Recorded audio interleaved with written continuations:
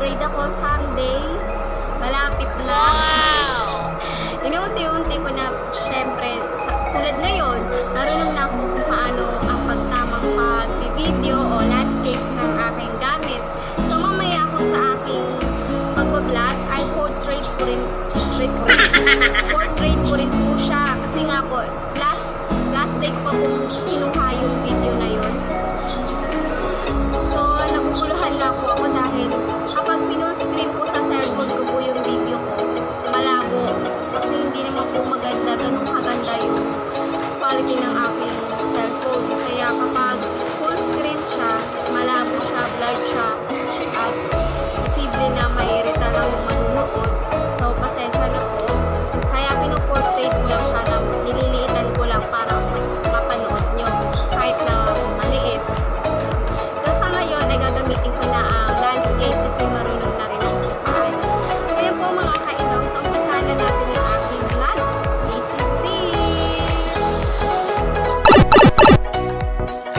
Welcome sa JOYA'S.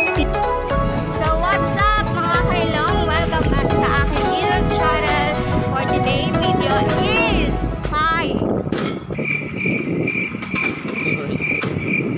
birthday!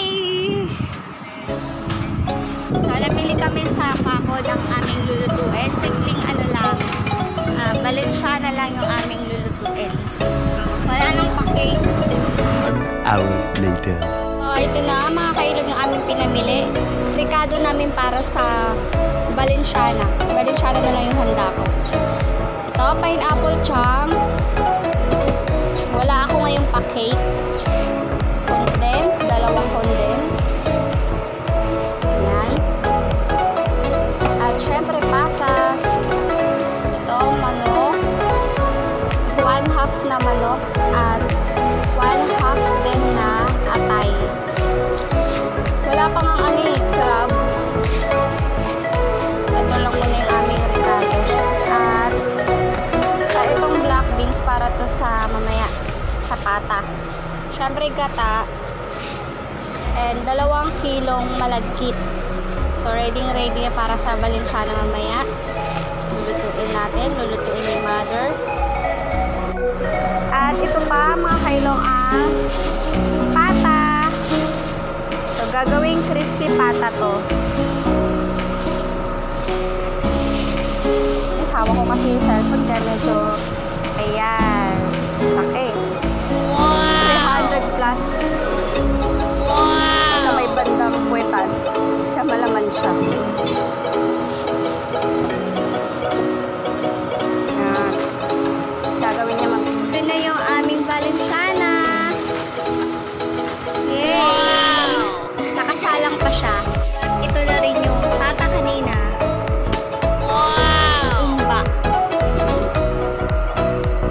Meanwhile,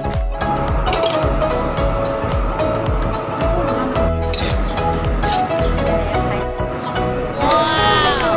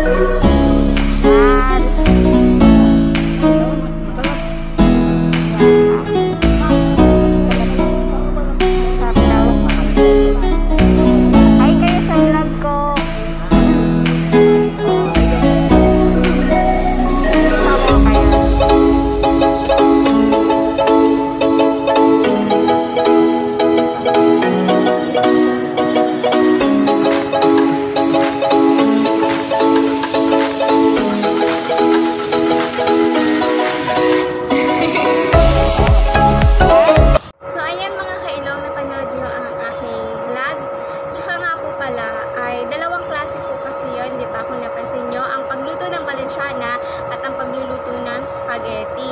Yun po ang gusto kong i-correct dahil ang handa ko lang po talaga sa aking birthday ay balensyana. So yung spaghetti po, nakaraang araw pa po yun siya niluto. Nakaraang araw pa po kami namigay dahil idea po yun ng aking biyanan. Pamimigay kahit nasa simpleng ano lang po, pagbibigay ay makatulong po, ganun.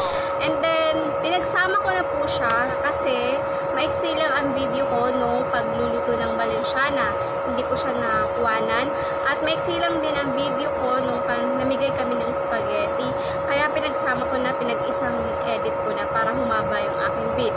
So hindi ko nakuwanan ng pagluluto ng spaghetti dahil pumila po ako nung time na yon sa barangay dahil doon sa pinamimigay na 1,000 na galing kay Mayor Risco. And thank God dahil nakakuha na po ako. At hindi ko na rin po nakuha na ng video yung pagpila ko sa barangay. Gusto ko sana siyang i-vlog kasi ang layo-layo na ng kaibahan niya sa dating pagpila ko, yung pinakaunang 1,000 kaysa sa ngayon. Kaso nalobat yung aking cellphone. So noong una kasing pila namin sa barangay, magulo po talaga. Hindi malaman kung nasaan ang pila. Tapos nagkakasingit-singitan. Tapos nag-aaway-aaway, nagkakagulo-gulo. Pero ngayon tahimik na po siya. Wala nang away-away, walang gulo-gulo, at nasusunod na yung social distancing. Kasi yung naunang pila, hindi po nasusunod. So dikit-dikit talaga lahat ng tao. Yung iba, wala pang mask. So ngayon ay may ano na sila, thermal scanner. Binabaril na kami isa-isa yung mga nakapila. Tapos may distance na siya, social distancing, at kailangan nakamask na. So very good sa barangay namin, sa barangay 666 Ermita, Manila. Dahil maayos ang pagpipila at pamimigay ng 1,000 at maaga rin matapos dahil nung una nako alas 4 hindi pa tapos. So yun po, nakatanggap po ako ng 1,000 na dahil nga nakaabot na ako sa control number na kailangan. Dahil ang kailangan lang ay 392, so 105 ako, ayun, nakahabol na ako. So maraming salamat, Mayors ko. Isa pa mga kailong ay pasensya na po sa pagbibideo ko nung namigay kami ng spaghetti kasi medyo magulo at hindi nakafocus kay tita yung cellphone. Natagilid ko pala siya kasi hawak ko siya. Akala ko nakafocus na kay tita, yung pala hindi pa siya nakafocus.